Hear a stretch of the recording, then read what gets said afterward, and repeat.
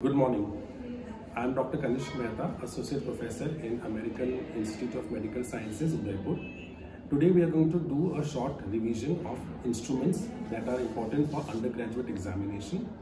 Mind you, we are only going to identify the instruments and talk about certain specific specifications of these instruments.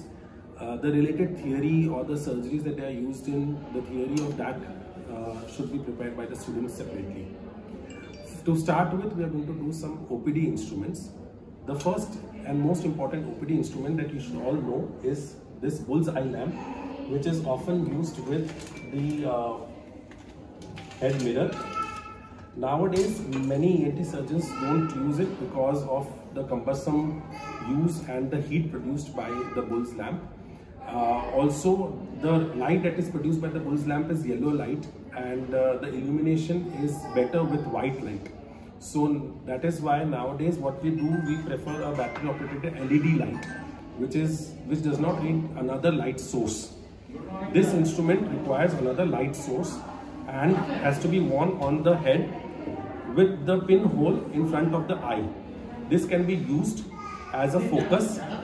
The light source is put behind the left shoulder of the patient. Nowadays, we prefer to use an LED light.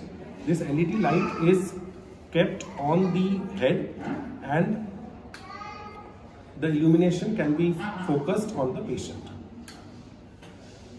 This headlight is very important in ENT. Many doctors can prefer to use this over the torch, because when you use a headlight, your both hands are free to perform any kind of procedure in the OPD. The second important instrument that we should all know is otoscope. This is an otoscope that is used to visualize the tympanic membrane inside. Remember that this otoscope has got a speculum in front of it, which is going to be in the external auditory canal. So you are not going to examine the canal with the scope, we examine the tympanic membrane. Similar instrument is oral speculum. This is Toynbee's oral speculum.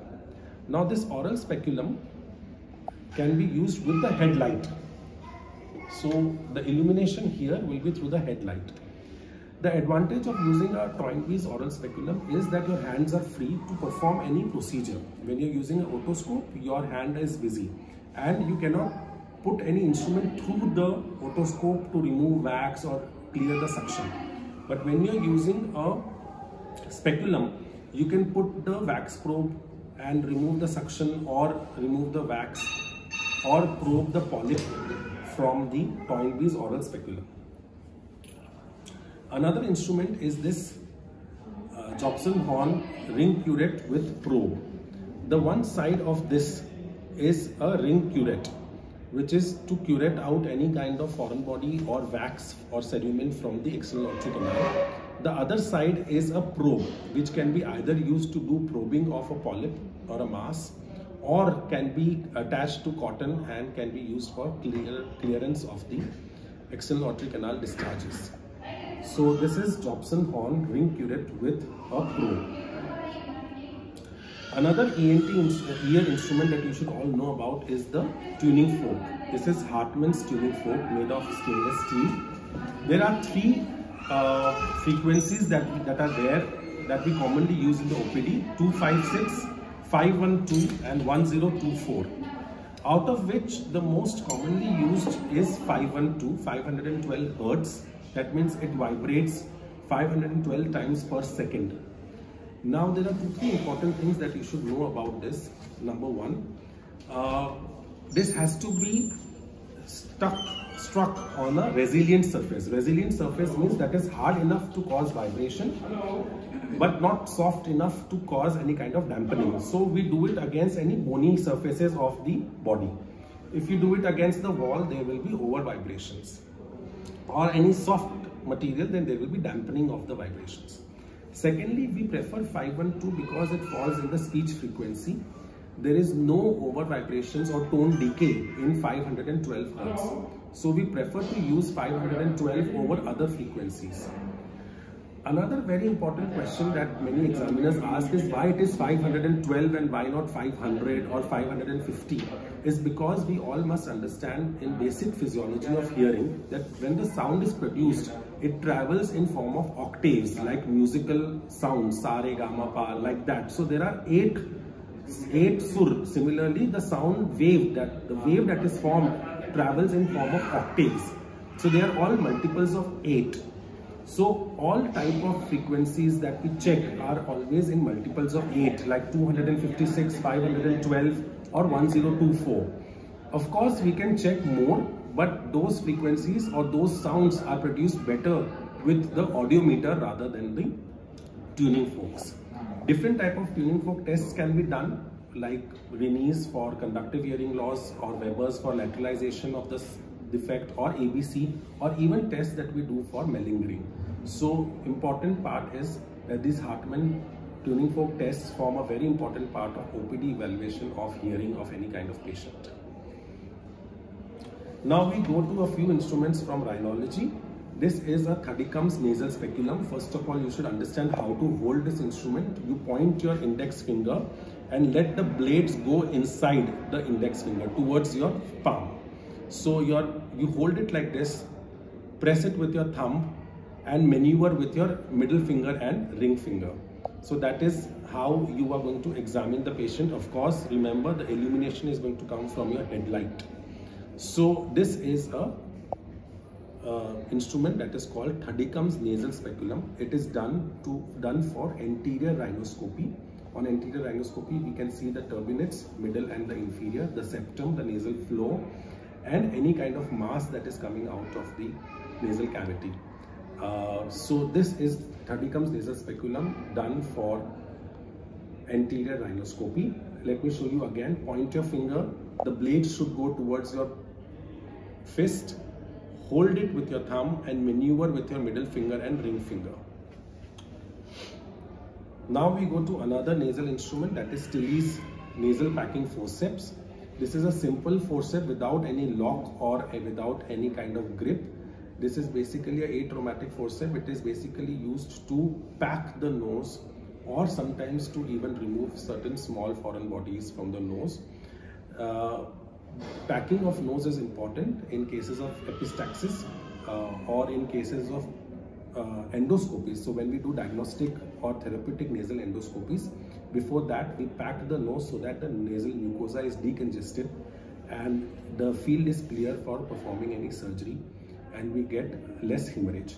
Similarly, for epistaxis, when we do anterior nasal packing, either using a paraffin gauze or using a Merocin, we hold that with the nasal holding forceps. That is Tilley's nasal packing forceps.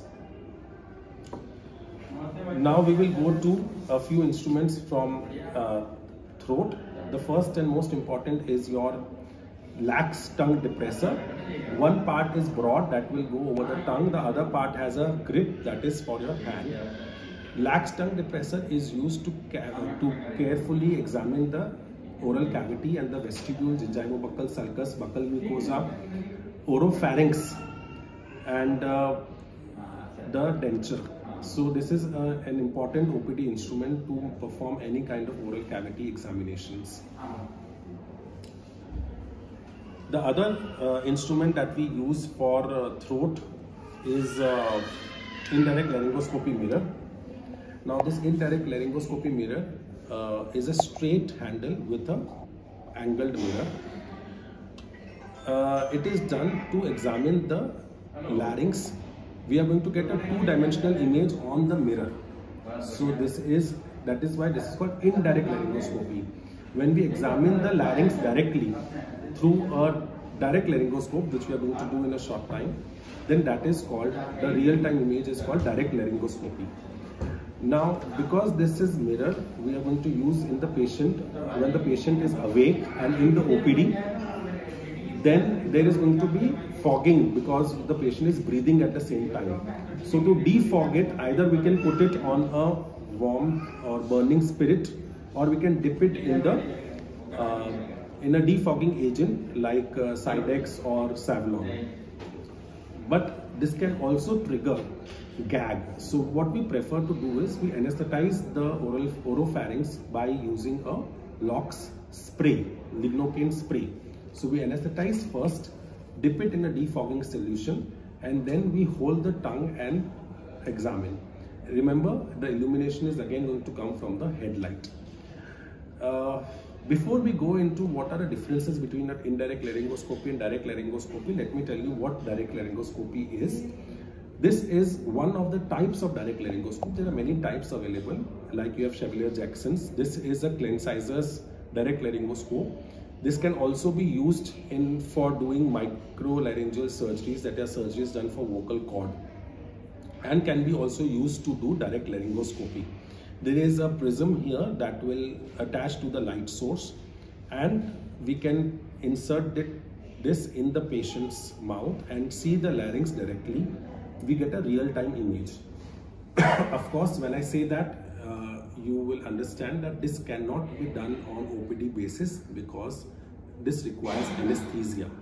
So patient needs to be in an OT setup and under anesthesia for evaluation, because we need complete relaxation of the larynx. Now there are two basic differences between the two of them, indirect laryngoscope and direct laryngoscope. Number one, what we see in indirect laryngoscope is a 2D image, whereas what we see here is a 3D real-time image that we see in direct laryngoscope. The other very important difference between the two is that in direct laryngoscope, we can see certain hidden areas that we cannot see in two-dimensional image of indirect laryngoscope.